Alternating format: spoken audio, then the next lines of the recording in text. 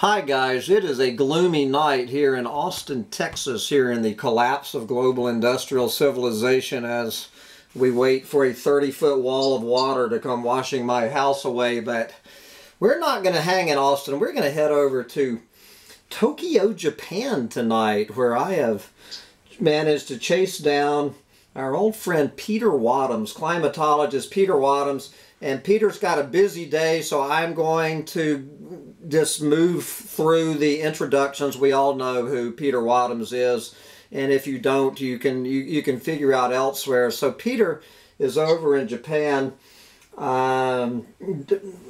globe-trotting, and he has been to a conference that he wants to talk to us about, that he thinks we should know about, that ties into this recent IPCC report and whatnot. So Peter Wadhams, just come on and pretty much just have a run with it. Just let us know what we need to know tonight. Okay, thanks very much. Well, the conference was called Innovation for a Cool Earth Forum. It's been an annual conference in Japan for the last 4 years. It was initiated actually by the Prime Minister, and it's really concerned a lot with business and the way in which we need to adapt or mitigate global warming, and how we need to switch to renewable energy, how best to do this. There was the chairman of Toyota came along and talked about switching to hydrogen-fueled cars and so on. A lot of very interesting stuff. But one of the talks was by Thelma Krug, who's the vice chairman of the Intergovernmental Panel on Climate Change, and she was giving a resume of this 1.5 degrees C report, which had just come out.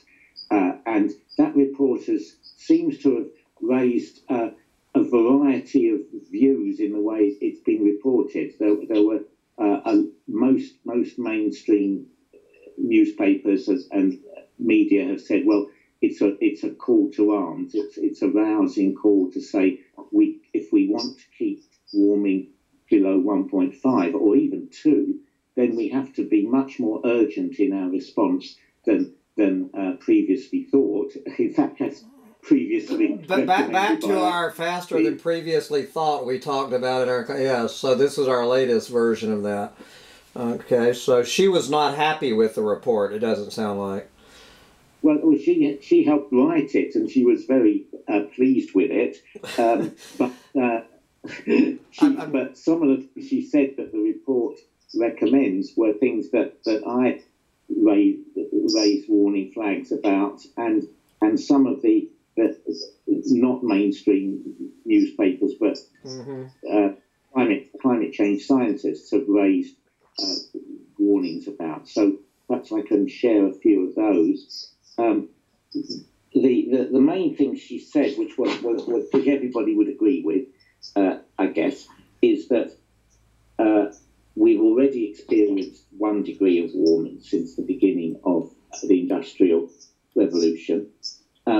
It's not impossible to restrain warming to 1.5, but she says it's not impossible, but will require unprecedented changes in society, which you can kind of say that again, because we're up at 1 degree. If we don't add any more carbon dioxide to the atmosphere, we will go beyond 1.5 because there's of the catch-up effect.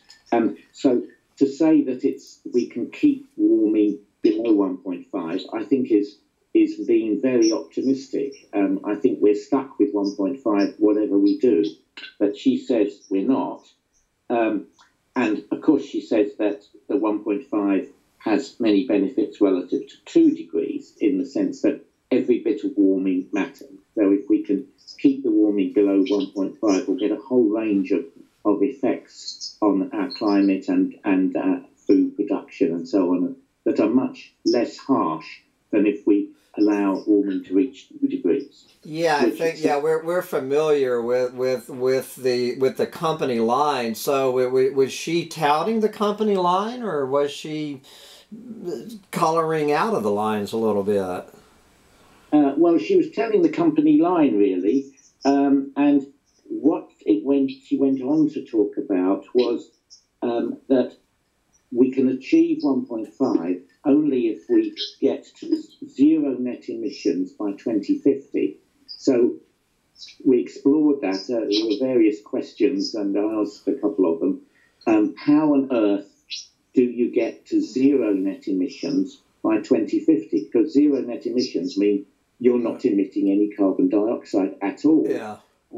Now, unless you're going to insert a way of taking carbon dioxide out of the atmosphere, then the only way to achieve zero emissions is to not burn any more fossil fuel, not at all. And I can't see the world doing that. Human nature is such that we want to save the world. We don't want to all be consumed in a terrible catastrophe, but we don't actually want to do anything that will make us uncomfortable in doing it. We still want to drive our cars, although maybe we can think about driving smaller ones. We still want our way of life as it is now, but kind of slimmed down a bit and cleaned up a bit. But that's not going to work, basically, and it certainly won't even work to keep warming below 2 degrees. But in the 1.5 report, she says, well, at by 2050, we have to have zero emissions. So the response to that immediately is, well, you can only achieve that if you add on very serious efforts to take carbon dioxide out of the atmosphere, direct air capture. But what she says is that because of increase in renewable energy use and reduction in fossil fuels, that it is possible to achieve zero net emissions without air capture or without any. And did you?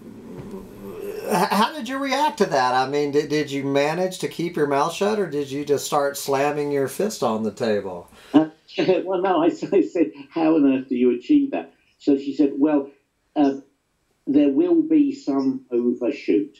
There will be something where they haven't been able to get rid of the emissions, one of which is Chinese coal. I mean, the Chinese are not going to give up on coal production. So there'll be Chinese coal. So she said there will be let-out clauses for a few vital interests that can't be stopped completely. Now, I mean, to have a let-out clause if you're a bureaucrat is fine, but we're not talking about bureaucracy now, we're talking about the world. And if you have a let-out clause, that means you have to find some other way to get rid of that carbon dioxide. So she admitted that we have to allow for a certain amount of carbon dioxide removal by devising methods that will do it, like direct air capture. So she admitted that there has to be direct air capture, but only to handle the overshoot due to the fact that the world is not going to actually stop emitting carbon dioxide. In fact, I don't believe they're even going to reduce their emissions of carbon dioxide given the present trends. But she was very firm in saying that the report specifically excluded the use of geoengineering methods.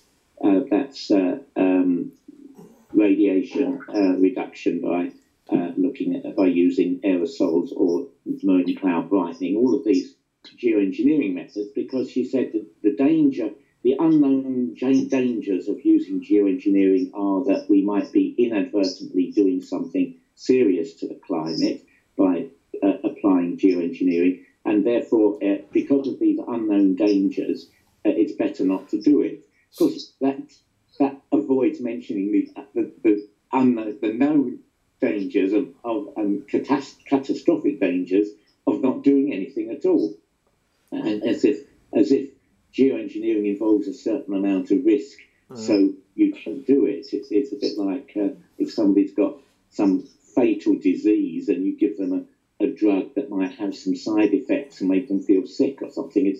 It's a crazy approach. And I talked to her afterwards, and she was very confirm that IPCC had said no geoengineering, Oh, really? but direct air capture is allowed if we don't get rid of all of our emissions by 2050. So do you believe that? So does it sound like the IPCC and by proxy the United Nations are not going to be pushing a solar radiation management agenda over the next few years? Well, that's what she said. Do you believe it? That's what it is said in this report, that insofar as something else be needed to stay within 1.5 degrees of warming, that something would be direct air capture, but only to cover the remaining carbon emissions that will still be going on in 2050, which they optimistically think will be pretty low, but which I personally think would be as great or greater than the carbon emissions now, given all the current trends. You will give us your, well, that is an interesting piece of news. I have to admit I've got some egg on my face, Peter, because I've been saying for years that there was no way they were not going to be pushing it, and so I guess I have a little bit of egg on my face now. Imagine that. Give us your, since I know you've got a lot on your plate, give us the Peter Wadhams 5-minute summation of your opinion of the new IPCC report. Is it a blueprint to save global industrial civilization from climate catastrophe, or is it not? Well, I think it's not. I was going to mention one other thing, that there's a few glaring, well, quite a few glaring omissions, and the two that mostly concern me is the failure to address the possibility of surprise effects occurring, or new feedbacks taking place. They ignore a lot of old feedbacks. They ignore the methane feedback and the possibility of greatly increased methane emissions from the offshore. They ignore changes in the thermohaline circulation. That's the changes in ocean circulation due to warming of the ocean, which are in fact already responsible for intensification of hurricanes. So these are ignored and just not considered at all. What they say in the report is we don't want to consider these new feedbacks, because if we can keep, it's a circular argument, if we can keep global warming below 1.5, then these extra things won't come in. They won't happen anyway, so we don't have to think about them. So is there no mention of methane anywhere in this report? I mean, it's clear for anyone with eyes that we already have methane releases in the thawing permafrost. Or right now, today, are they completely just burying their head in the sand on this whole methane question? They are. In fact, they're not really even mentioning methane. They're talking about CO2, and insofar as methane is considered, it's you add a few percent to the CO2 effect and to incorporate the additional effects of other greenhouse gases. But they don't consider methane by itself as a potentially potent extra force if the new mechanisms come in to give a big release. That's not considered. That's left aside, because if we keep warming to 1.5, it won't happen. Nasty things won't happen. It's as the positive thing about it, I suppose, is that it says very clearly that we need to take much more urgent action than we have been doing. And but then when it gets down to what that action should be, it's the same. It's just more of the same old stuff. Yeah, more of the same old, same old. It's saying, well, we just do what we were going to do anyway, which is keep reducing our emissions, putting in more clean energy and so on. But we just do it faster. There's nothing like saying, well, at this point, for something this urgent, we will need a complete change in the way we all live. They really don't want to kind of frighten the horses. So at the beginning of the report, they say this is, or it said it will require unprecedented changes in society. But then throughout the report, they never talk about any unprecedented changes in society. They sort of imply you don't need them. You just need to work harder than you were working before at reducing your emissions. So I don't hear, but I wanted to get your point since we're 15 and a half minutes and I need to let you go here in 3.5 minutes. I don't know if you saw this very brief story in Bloomberg a few days ago, quoting the president of the next round of key climate negotiations.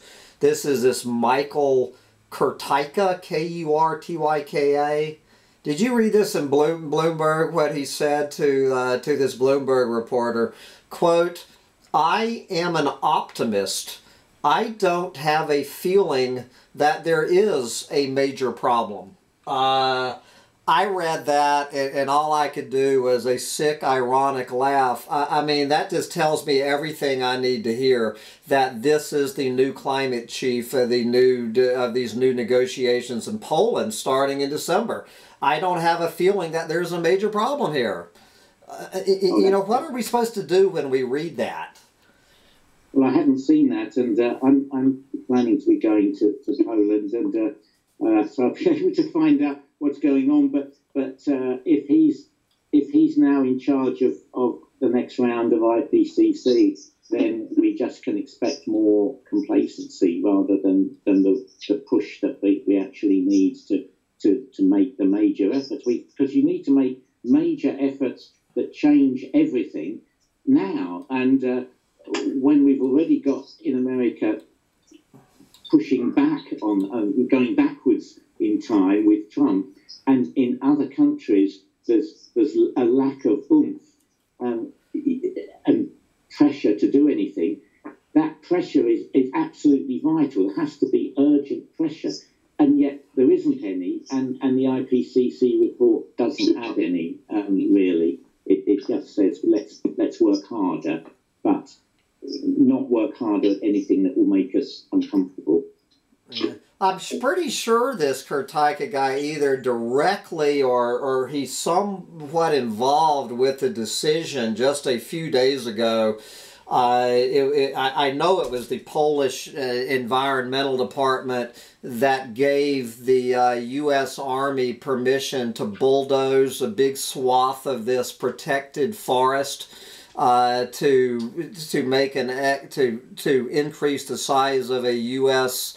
Air Force military base in Poland. This is who they get to lead the next round of climate negotiations in December, and it's just, you know, if you don't have a sick, twisted sense of humor, Peter, and it sounds like you are holding on to your sense of humor, are you?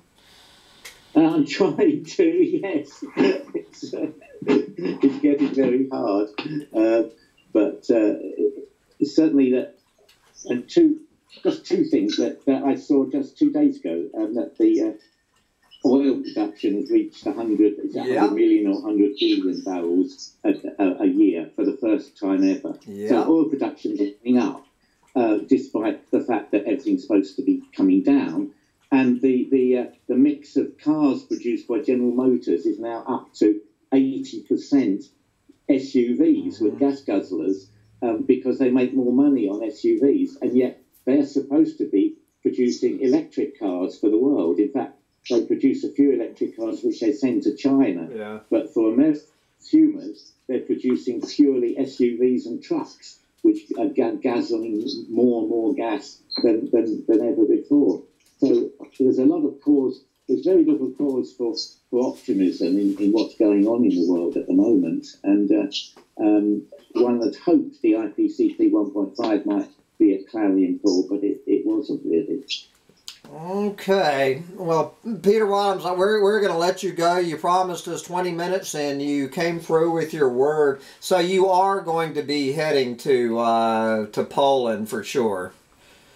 Yes, I'm down to go. I'm here in Tokyo until early November, and then I'm also going to be going to Scripps in La Jolla. So I've got to try and fit it in somehow, but I'm supposed to go. Well, I hope that we'll be able to track you down for another 15 minutes at some point to get your to get a first-hand on-the-ground report from Peter Wadhams in Poland to see if your sense of humor is still intact. Okay, thanks. Well, if I can push, advertise myself, I did see yesterday that there was an article in the New Yorker about climate change and how it's not faced up to by either scientists or people, and how it should be described, and how we should be made to regard it as very urgent. And are you talking the New Yorker article or the New York Magazine article by David Wallace Wells? No, this is New York, and it's by a lady called Colbert. Oh. And it's the October the 17th, I think. Okay, I have not. Have you read the article, that new article by David Wallace Wells in New York Magazine? Have you seen that? No, I haven't seen that one. Oh, really? Well, I'm going to send you the link. It'll take you about 12 minutes to read it. I personally think it is the #1 most spot. He's the guy who wrote that article about a year ago that stirred up all of that controversy. Anyway, I will send you the link and really encourage you to read this new article by David Wallace Wells, because I personally think it is the #1 best assessment of that IPCC report. So you'll get that in a few minutes. But Peter Wadhams, we really do appreciate you stopping by for a few minutes here at Collapse Chronicles, and once again, we very much appreciate everything that you're doing, and keep up the good fight, and we will talk to you probably in December. Okay, well, it's a pleasure to be with you. All right, we'll see you. Bye. Thanks. Bye.